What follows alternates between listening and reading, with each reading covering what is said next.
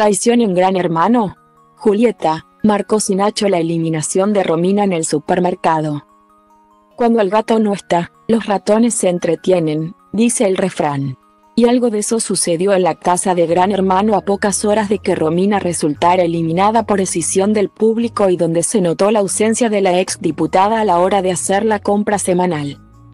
Es que la militante del partido oficialista supo ser a lo largo del reality quien se adueñó de la cocina, encargándose de planificar tanto la lista del supermercado como de fraccionar la comida e intentar que se pueda administrar una alimentación saludable.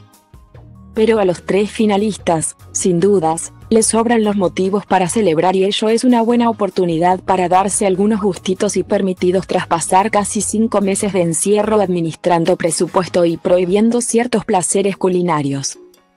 Por eso, en esta última compra semanal, Nacho, Julieta y Marcos fueron por productos de los cuales venían con bastante abstinencia y deseaban consumir. Con los changuitos en mano, los tres hermanitos pasearon entre las góndolas desesperados por comida chatarra y dulces.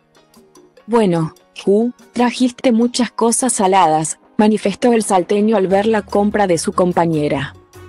En tanto, el ex integrante de los monitos se refirió a los productos que él tomó y adelantó: «Vamos a hacer asado».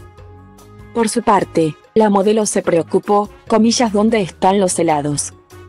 Sin dudas, nada de la mercadería que llevaron los finalistas de Gran Hermano en esta oportunidad del supermercado hubiera sido la elegida por Romina.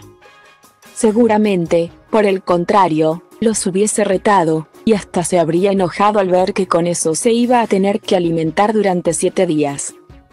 Panza llena, y corazones contentos. Para Nacho, Juli y Marcos que van rumbo a la final degustando chocolates, golosinas y gaseosas.